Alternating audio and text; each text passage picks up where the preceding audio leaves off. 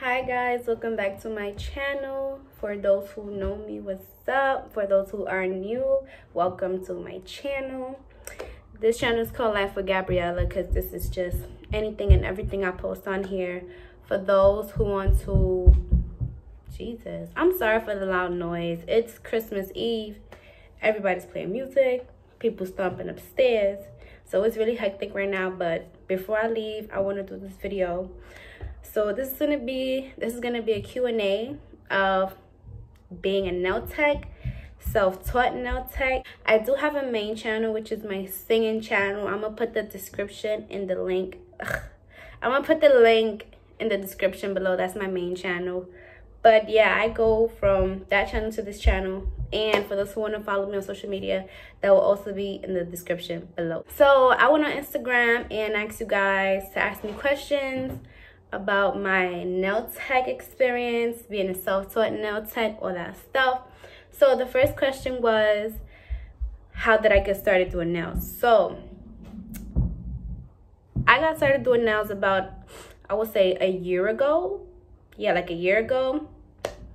It was just this one day I really wanted to like get my nails done, and on Instagram, you know, you see a lot of pictures of nails. And I would want my nails to look a certain way. Like, I'll go to the nail salon and I'll show them a picture of like an ombre set, right? And I'll go to the nail salon and I look at my nails when they're done, and it looks nothing like the photo. Like, they just couldn't duplicate or replicate what I showed them. Like, they couldn't do it. Any nail salon I went to, they just couldn't do it. Like, I did like how it was this fire nail salon. It was like all Spanish place. It was Spanish girls doing it. And usually, you know, it's the Asians doing your nails. So I'm like, I don't trust no Spanish girls doing my nails. Like, the Asians got it, right? But I went to the Spanish girls and they bodied my nails. Like, that was the first time I really liked my nails. And it was my blue baby shower nails. And those were the first time I really like, damn, I love my nails. And they lasted like 3 weeks. But the only thing is, I had to pay like $120 for those nails. Like, it's really expensive. So yeah, I'm self-taught. I just went on YouTube and typed in how to do nails, how to do your own nails, self-taught, how to correctly shape your nails, how to do acrylic nails. I practiced on myself. Clearly the first attempts were horrible. I'll show y'all, horrible. And I just started practicing on my sister. I bought a mannequin hand.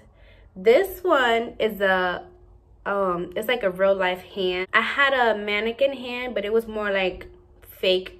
I didn't really like how, you know, like this part, don't mind my nails, like they're really crusty right now, but this part, like you want something like this, because you could like insert the fake nail in here, and it just resembles a real nail than a fake hand. I'm gonna show you guys what I'm talking about. But yeah, it was like a plastic hand. It was not working for me, so I bought this one and was practicing on this one. But I really just practiced on my sister a lot. Like, thank you to my sisters and my friends. I really practiced on my sisters and my friends a lot until I felt, you know, I was getting better at it. Yeah, from then on, I just followed a lot of nail pages and bought products. Like, Young Nails is a very good acrylic product. Nail House, it's cool. Bought, you know, a nail filer. I forgot what this called. LED light, handy majiggy. I haven't done nails in a minute. Nail test, you know, I bought all that stuff and was just practicing. I really invested in my craft. What is the most difficult thing about doing acrylic nails? Now, to me, the most difficult thing about doing the acrylic nail was the application. Was the hardest for me, because if I put too much acrylic on the nail, I would take forever filing it towards the end. Like, if you put the right amount in the beginning, you'll spend less time filing at the end. One of the reasons why I stopped is just, it was just way too much work for me, way too much. What advice would I give someone who is starting to do nails and wants to become a nail tech? My advice would be just to practice. Like, if you're self-taught, that's great. But eventually, I would have wanted to get my nail license, you know, just to have that under my belt. And there's also stuff that you can learn in school that you won't learn by yourself on YouTube. So I've definitely wanted to, you know, be licensed. So my advice would just be, if you're self-taught, you should eventually strive to be licensed, because depending on what city you're in, where you live, it might be illegal to do nails if you're not licensed. I'm in New York, so I never had a problem with, you know, doing people's nails and not being licensed. But I did my research. I was very careful. You know, I switched files for every person. I always clean my equipment with alcohol, sanitize it, sterilized it, because, you know, I don't play with germs. So yeah, I was very careful. Some people that are self-taught, you do have to be careful, because not everybody is as careful. And some people will use a file they use for you on the next person, not switch files, and you can have a whole infection in your nails. So you really got to be careful who you go to. Okay, someone asked me, how long did it take me to get good at doing nails? Now, I would say a few months, really. Like, I was just literally practicing like every 2 days, every day, on my family, on my sister. I'll be like, girl, don't get your nails done. Let me practice on you. On my friend, don't get your nails done. I'm about to do your nails. When I first started, it took me literally 10 to 8 hours to do my nails. And to do my friend's nails, my sister's nails, 8 to 10 hours. I'm not exaggerating. I'm not kidding. I'm being dead ass. 8 to 10 hours. Imagine sitting on a chair, doing this, like, back hurting, So then I got to 6 hours, then I got to 4 hours, then I got to 4 to 3 hours. I really was striving to finish in 2 hours, an hour, but I just couldn't get there, and I stopped. I didn't stop because I couldn't get there, but I stopped before I could, you know, achieve being faster. But if I was still doing it, I would have definitely got it by now. If you guys want to check out my nail page, I'll put the link in the description below too. Alright, so the other questions are really just people repeating the same question, so I'm gonna just talk about it, and when I talk about it, it will answer your question. Most important thing about being a nail tech and about the nails is how long they last. My nails could look bomb as fuck, 10 out of 10, but if them just don't last more than a week, that's bad. That's bad. Your nails need to last at least, the least 2 weeks, the most, 2 months. Feel me? For those that are doing nails, you might feel like you're good at it, they look good, but if they're not lasting, do not take any clients, because it's gonna be a problem. Like, when you're doing nails, it don't matter how bomb the nail looks, my guy. If they're thin as fuck, that's not it. Especially the longer they are, the thicker the nails need to be. If somebody tells you they're too fat, or I want them flat, honey, don't come to me, because that's not how nails are supposed to be. You need to have a nice little curve. I forgot what's it called. I haven't done nails in a minute. I forgot what it's called, but when you do nails, it needs to have like a little bump at the top, and like, y'all know what I'm talking about.